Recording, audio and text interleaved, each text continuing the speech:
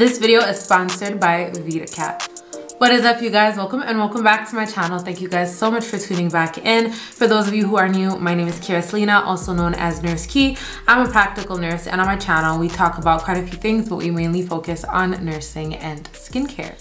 In today's video, as mentioned in the title, I'm going to be showing you guys the world's most powerful face mask. What I love about this face mask is that it's easily accessible. You can find it pretty much anywhere. It's very affordable, it's very effective, and not only can it be used for face acne, but you can use it for body acne as a whole. So if you have chest acne, back acne, butt acne, any type of acne on your body, this can definitely help you prevent that. So if you have oily or acne prone skin and you're looking for something that you can use that will not irritate or damage your skin and that you can use long term to help you prevent those acne breakouts, go ahead and smash the like button down below and let's just get straight into the video.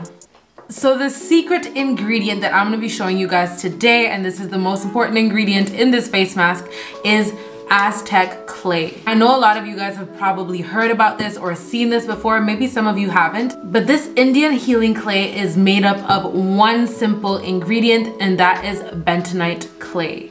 Before we get into putting the mask on my face and seeing what my skin looks like afterwards, let me show you how to make it really quickly.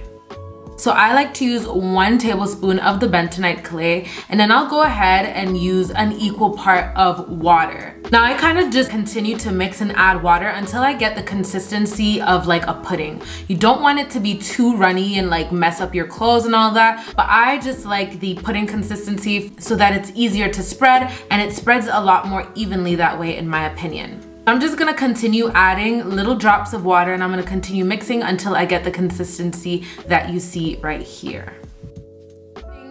One thing you want to take into consideration when using this bentonite clay is not to use any metal to mix it. Apparently it deactivates it somehow, and I'm not a scientist. I don't really know the science behind this. As you guys saw, I used my brush, this brush right here, to mix my bentonite clay, or you can use chopsticks or a wooden spoon. Just make sure that whatever you're using is not metal. Plastic works fine as well. So I'm just gonna go ahead and apply my mask, and personally I like doing this at night, and the reason why I like doing this at night is because one of the benefits, and the main benefit I would say, of bentonite clay is really going into those pores and pulling dirt and oils and makeup to the surface of your face. My nighttime skincare routine is a little bit more detailed than my daytime skincare routine. I really take my time at night because I know that once I wash my face and I do my skincare, I'm not putting any makeup or anything that can clog the pores. So I'm just feeding my skin all the good stuff, and then I'm going into bed with a fresh, clean face without putting any makeup, so it just gives the products more time to work. I just don't really feel like it makes sense to do all of this in the morning. If you're gonna be slapping on makeup right afterwards, I feel like it kind of defeats the purpose. I don't know, maybe it's just in my head, but that's just the way I feel. So I just apply this all over my face, and this is what the consistency looks like up close. And I'm just gonna allow this to sit on my face until it is completely dry. It usually takes anywhere between 5 to 10 minutes. Now there are a few opinions on how to use this on your face. Some people say to use apple cider vinegar. Some people say just to use water. Personally, the apple cider vinegar can be a good option, but I know that it can also be a little bit irritating to the skin. I have used apple cider vinegar for this mask before, and there have been times where I've never had an issue, but I will say that there were some times where I tried the apple cider vinegar and my skin did feel a little bit dry, a little bit itchy, and a little bit irritated afterwards. So for those of you who aren't familiar with VitaCap, they are a company that makes a bunch of supplements that use mushrooms as their main ingredient. The types of mushrooms you can find in their products are lion's mane, reishi, chaga, cordyceps, and turkey tail, and these all have amazing benefits for the body. One thing I love about their website is that you can choose their supplements based on your personal needs. So if you go on the website and you go by shop by solution, you will see the different categories such as energy boost, to reduce stress, to increase focus, to improve sleep, or to enhance immunity. Personally, I'm a nurse, so the types of mushrooms that I got kind of cater to me and my lifestyle. Obviously, my main focus as a nurse is my sleep and my immune system. Since I am constantly around people who are sick, I definitely want to give my immune system that boost to fight off anything that could potentially make me sick. And since you guys know that I work as an agency nurse, my hours vary drastically. So sometimes I'm working a lot of night shifts, sometimes I'm working a lot of day shifts, and I also have to balance YouTube within that. And that can really mess up my sleep pattern and make it really, really hard for me to sleep, especially because I have a very hard time sleeping in the day after an all-nighter. So the VitaCap supplements that I got are the Myco Immune Gummies, and this is made with apple cider vinegar and the mushroom blend. And honestly, it does have a bit of an interesting smell when you first smell it. It smells a lot like apple cider vinegar, but it tastes so good. After taking them, I literally have to put them away to stop myself from over consuming because they taste that good.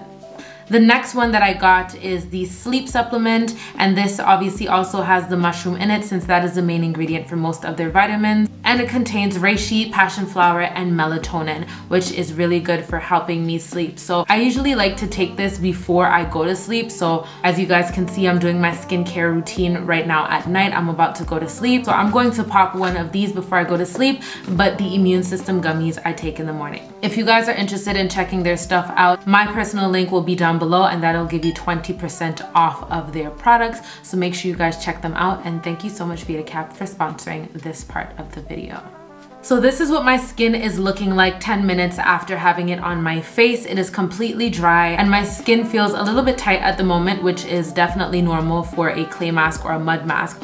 But I'm just gonna go rinse that off with some warm water. And personally, I like to actually use a facial cleanser after doing the mask because like I said, this is really good for pulling oils and dirt and all of that to the surface of your face, and just rinsing off might not be enough, right? I don't want all that dirt to kind of just stick on my face and then cause a breakout. That would just defeat the entire purpose. Maybe I'm thinking too deeply into it, but that's just what I like to do. And you guys already know that the facial cleanser I use is the CeraVe Facial Foaming Cleanser.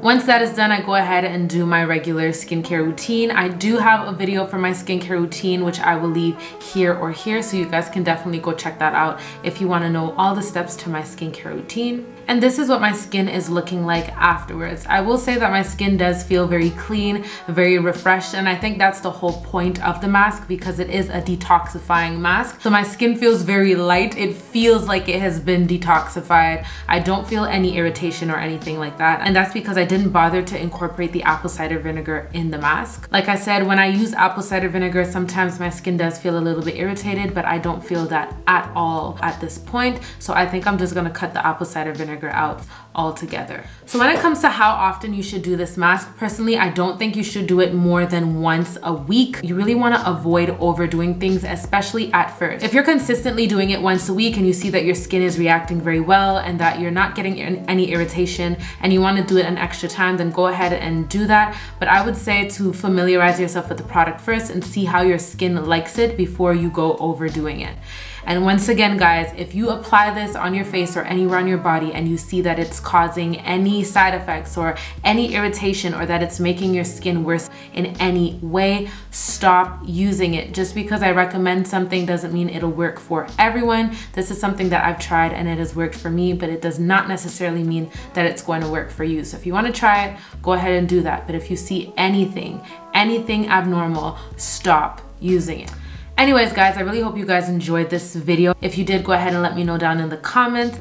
Go ahead and press on that like button or the dislike button. Either way, thank you guys so much for watching. If you're new to the channel and you want to see more content from me in the future, go ahead and subscribe and turn on your notification bells. That way you will be notified whenever I post future content. Make sure you guys follow me on Instagram and check out my skincare playlist. And I really hope to see you all in my next one. Thank you all so much for watching. Bye.